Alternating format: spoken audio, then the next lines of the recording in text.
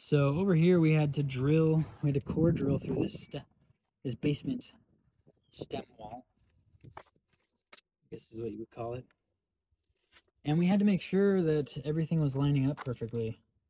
If you're ever gonna drill through your stem wall, you have to make sure that you're not gonna be running into any trusses. I mean, these things are, you got boards all over the place, so you gotta make sure you got a straight line.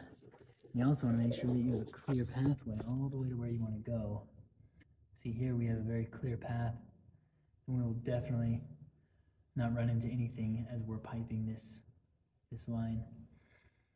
So you got to keep that in mind when you're drilling, before you drill. It takes a little bit of preparation and thinking and figuring out where your other fixtures or sewer needs to run, so that way you can make sure everything lines up perfectly before you start drilling. The other concern is if you drill through, you could also potentially hit the framework that's inside of here. They had removed this portion here, so we're able to take a good look at this. But you definitely want to make sure that you're not going to hit the framework.